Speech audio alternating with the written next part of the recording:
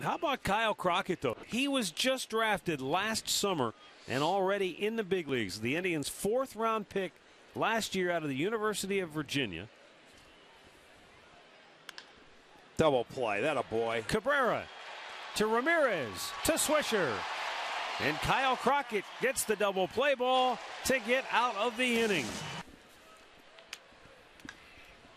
And he sends one high in the air to left. Back is Brantley a few steps to make the catch.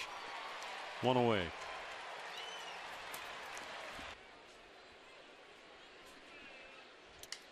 Broke his bat, lifted to shallow right. Coming hard, David Murphy will make the catch.